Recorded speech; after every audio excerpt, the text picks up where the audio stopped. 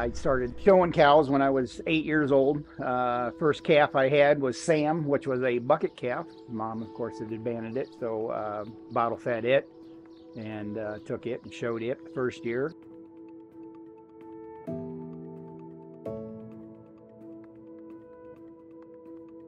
We're currently at about 60 plus cows. We've got a broad base. When I took the herd over from my grandfather, he passed away in 1995, and of course I was working with him up to that point. And then through AI, we do a lot of AI work as well for other people. So we went out and got to breeding for some other people and decided to start throwing some stuff in. So we did we started with the Simmentals on the Angus. Then the kids were growing up, and we started doing a little of the clubby deal. And so we've got a little bit of Maine influence out there, Simmental, Angus. We have a couple Charolais. I think that's, and then we've just recently started playing with the Wagyu a little bit. So on our Simmental cows, we've got two different goals, I guess. First of all, I want maternal, and second of all, we're doing for the meat market, freezer beef.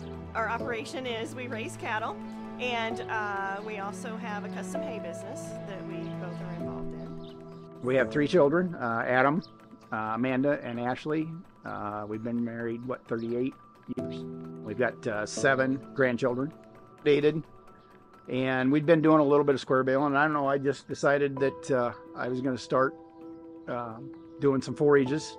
I actually agreed to going into this hay business thing, which now looking at it, sometimes you wonder, it's a lot of labor and a lot of, going, but and it became very, lucrative for us to do it, so we just keep doing the hay. I guess you always go back to that, you want to leave the place, your ground better than what you got it. So that's what I'm trying to do, incorporating cover crops. Even with all forages here in pasture, we still go put in cover crops here as well, especially for summer annuals. And so that's hopefully building better soil health. And we've got to where we're adding more and more things in to help generate that soil health, and also more forages for the animals and keep the animals in better health. We've got, I think, 21 paddocks that we run the cows through. Did the EQIP program back in 2005. We got the EQIP grant. Did the whole perimeter in 5-strand high tensile, and then each paddock is subdivided with 2 strands or 1 strand of high tensile. We were at the point we needed to, when we were increasing the cow herd at that point, because I think in that year we were probably less than 20 animals. Always wanted to get to 25, and we got to 25 and just went right on past.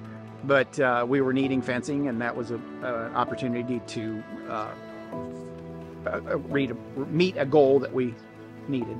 The benefits that we've seen from doing what we've been doing is improved soil health, and the grasses are, we're maintaining more animals on less acres, I guess, as well. With rotational grazing, I see that, if you look at other farmers, we have more cattle on our acreage per se of pasture ground than what they do. And, and I drive all over the countryside baling hay, and I'm always looking at people's pasture, and it's like they run out of pasture way before we ever are even thinking about running out of pasture. If you're not using rotational grazing right now, I think you're missing out there again on a lot of benefits. Because your animals are going to graze that one spot, find that sweet spot, and just keep after it, where you've got other parts of your land that are not being utilized because they're not eating it. With the rotational grazing, you can make them utilize the ground a lot better. Being an environmental steward to me is just taking care of nature.